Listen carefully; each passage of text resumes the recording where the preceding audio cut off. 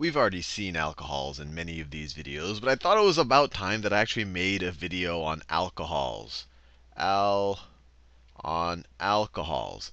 Now, alcohols is the general term for any molecule that fits the pattern, some type of functional group or chain of carbons, OH. And they use the letter R, and I've used it before. R stands for radical. And I don't want you to confuse this R with free radical. It means completely different things.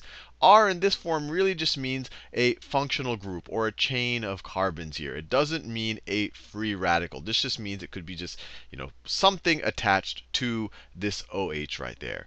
Now, another point of clarification. Do not think that anything that fits this pattern is drinkable. Do not associate it with the traditional alcohol that you may or may not have been exposed to. Traditional drinking alcohol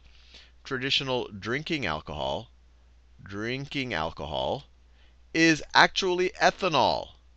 Alcohol is actually, let me write out the molecular formula, CH3, CH2, and then OH. This is what is inside of wine and beer and hard liquor or whatever you might want. You do not want to drink, and maybe you might not actually want to drink this either, but you definitely do not want to drink something like methanol. It might kill you.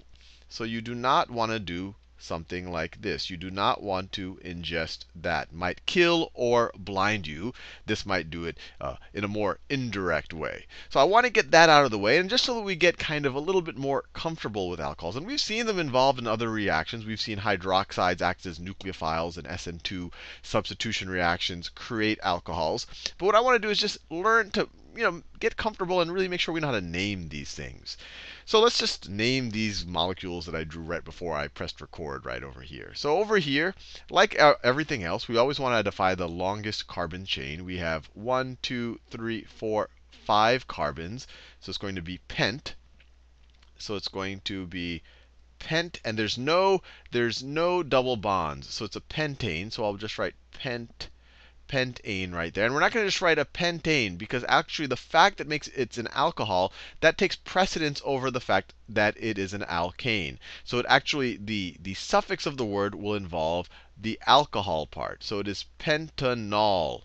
So let me do that. The pentanol. That tells us that it's an alcohol. And to know where the OH is grouped, we'll start numbering closest to the OH. So 1, 2, 3, 4, 5. So this, sometimes it'll be called 2-pentanol, and this is pretty clear because we only have one group here, only one OH, so we know that that is what the 2 applies to.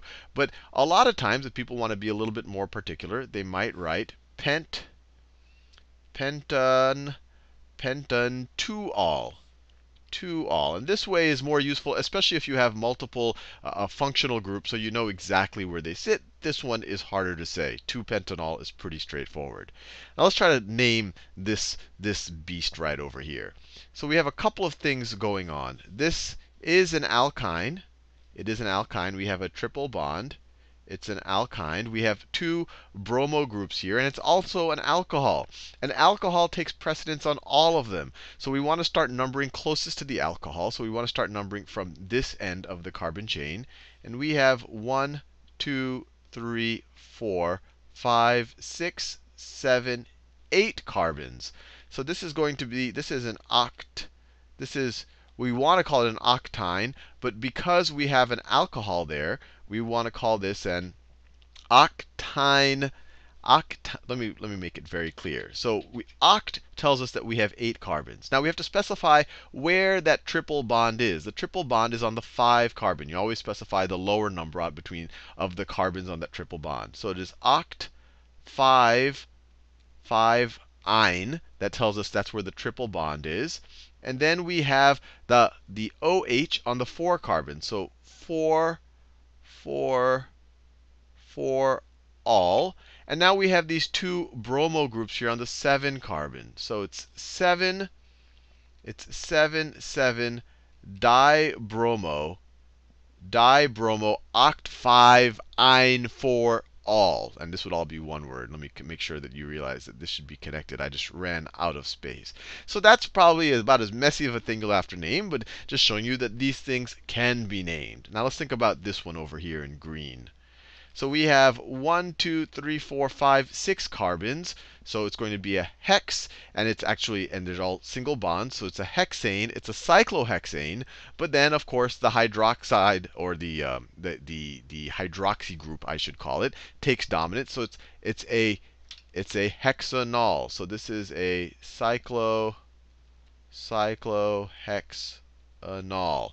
And once again, that comes from the OH right there. And you don't have to number it, because no matter what carbon it's on the same one. If you had more than one of these OH groups, then we would have to worry about numbering them. Now let's just do this one right over here. So once again, what is our carbon chain? We have 1, 2, 3 carbons, and we have the hydroxy group attached to the 1 and the 3 carbon. So this is going to be, prop is our prefix. It is an alkane. So we would call this, and there's a couple of ways to do this. We could call this 1, 3 propane propanediol.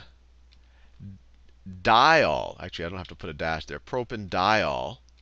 And over here we would have the E because we have the D right there. So it's propanediol. If it wasn't diol, it would be propanol. You wouldn't have the E, D, and the I there. So this would specify where at the 1 and the 3 carbons we have the hydroxy group.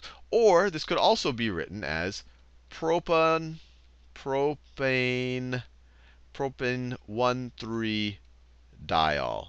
And once again, the di is telling us that we have 2 of the hydroxy groups attached to this thing. But either of these things are ways that you would see this molecule named.